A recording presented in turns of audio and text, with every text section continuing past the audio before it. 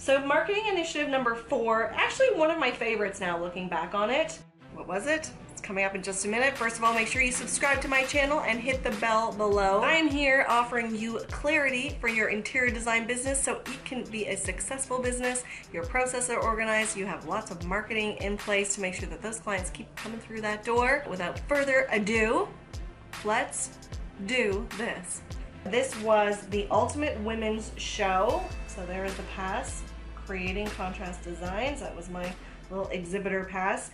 The Ultimate Women's Show is a show, just as it sounds. I mean, you know, you have a lot of exhibitors there. I can't remember the exact size of it right now, but there were people with jewelry, clothing, crafts, accessories for, recipes, you know, anything kind of lifestyle, anything that would pertain to, you know, that women would be interested in. I figured that this would be a great place to market my business, and someone else had told me about it and they said, hey, why don't you come along as well? And I was like, oh, that sounds awesome. So I did. I won't lie, this was a lot of work. It was a 3-day event. And the good thing about it was that it was coming up, now I was on social media more, right? So I was on my Facebook, I could blog about it. So that is where this also comes in very handy, is that you let people know what you do. And I really enjoyed that aspect of it because I was able to take a lot of pictures. I posted them to Facebook. I said, you know, here's my booth. And then I used it for my blog. So it wasn't just the women's show itself, but it's also the way that I was able to get it out there, right? But let me just say, this was a 3-day event. We had this set up. The booth was 10 by 10. I'm hoping I can throw in a picture here to show you. You know, so you have to make the most of the space that you have. So we brought some furniture from home. Again, I didn't want to be spending a lot of money on this, you know, but I did get some signage from Staples, which was great. If you look back at one of my earlier videos, you'll see that that really was free, but not free.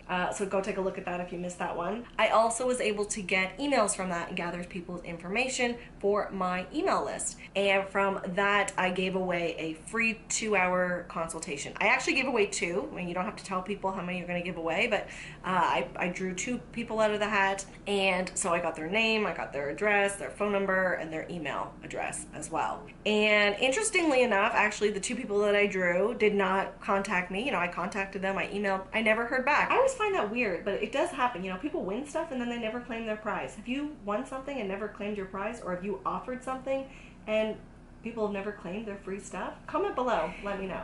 However, I did get talking to a couple of lovely ladies there, and one woman who hired me on for a 2-hour initial consultation. I went to her home, she was looking for color advice, and so that went really well. I still remember her very well to this day. And then there was another lady who called, and both of them, interestingly enough, contacted me again. So it wasn't just the one-off consult, but I had consults with them again afterwards. So it wasn't like, as I say, it wasn't like a huge moneymaker. Definitely made my money back on that one. Again, I can't remember, I apologize, exactly how much it cost to have that booth. But just know that it's a lot of work. It was a lot of work for setup, and then I was promoting it, then I was there full on. You're on your feet all day long. And then you're doing the teardown, you know, on the final day. You don't just get to leave and come back the next day. You work the full day and then you take it down. Anyway, so that is the number 4 marketing strategy. And like I said, that did work for me. I love that I could post it on social media and I can refer to it now and I can share it with you. And I should probably mention that once you get these clients, you're going to want to make sure you have all of your processes in place. So make sure that you're organized. I can absolutely help you with that. I've got Rock the Initial Consultation. That's a package right here. I've also got my Rock 3D presentation package, which is just over here. And you know, anything that you want, I even do a 90-minute pick my brain session.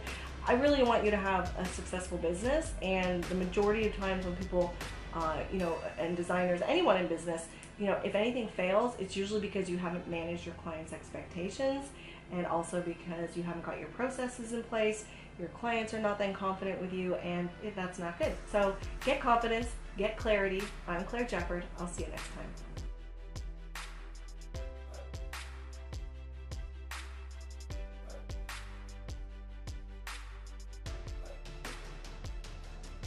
There was firefighters who were kind of near us.